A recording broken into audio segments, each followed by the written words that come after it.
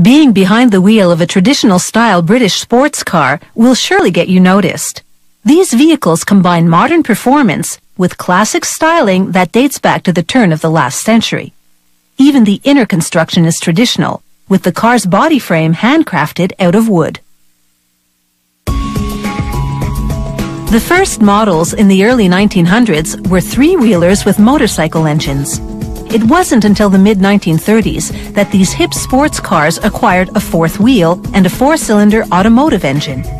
But one thing hasn't changed in more than a century: the wood frame construction. In the factory's wood shop, workers glue together 6mm thick ash panels to produce a 3-ply lamination with which to make the frame's curved components. To make each wheel arch, they clamp a lamination into a rounded jig for a couple of hours. The glue dries, locking the curve in the wood. They make the frame's front section out of 3 solid pieces of ash. Triangular wood jigs align the frame while workers screw in a solid ash rail on each side.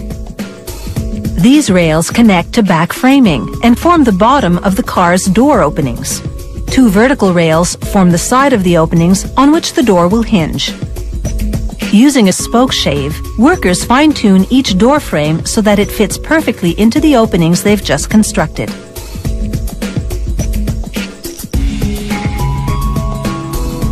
Then they mount the door frame with strong steel hinges.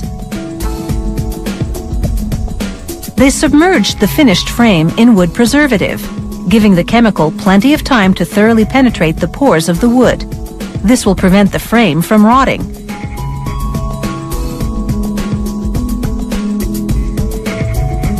In another part of the factory, workers assemble the engine, transmission, and drive shaft to the car's galvanized steel chassis, then mount the front and rear axles and wheels. They'll switch the brass wheel nuts for fancy chrome ones later on. Back to the bodywork now. They cut an aluminum panel to the shape of the door frame, only wider all around. Clamp it onto the door frame, hammer down this door skin, as it's called, over the frame edge all around. They remove the clamps, then peel off the panel's protective covering. After paneling the rest of the wood frame in aluminum, they reinstall the door, gently tapping the hinge pin in place.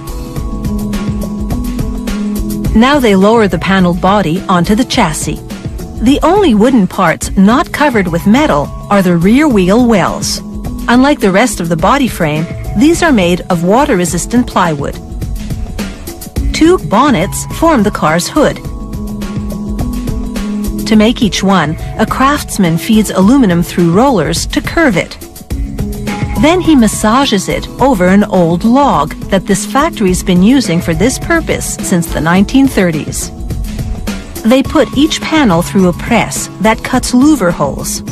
In the old days, the purpose of louvers was to ventilate the engine, but now they're mostly for style.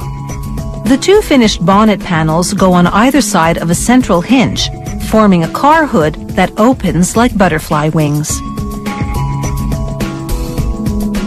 The body gets a paint job. Then they trim the car's interior with genuine leather, cutting and stitching every piece by hand and affixing it to the wood frame.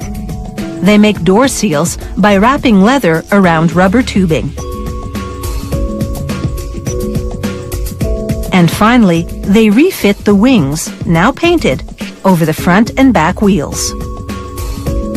The front wings have shells, which house the car's headlights. Workers install the radiator at the front and top it with a cover called a cowl. Then the electronic dashboard instruments, gear shift, windshield, mirrors, and of course, the steering wheel. They also attach the hood, handcrafted from either vinyl or mohair, to a tubular frame. After installing the leather-trimmed seats, they take the vehicle out for a test drive. Then, upon return, put it through a meticulous inspection inside and out. After a wax polishing, this fancy fusion of technology and tradition finally gets the green light.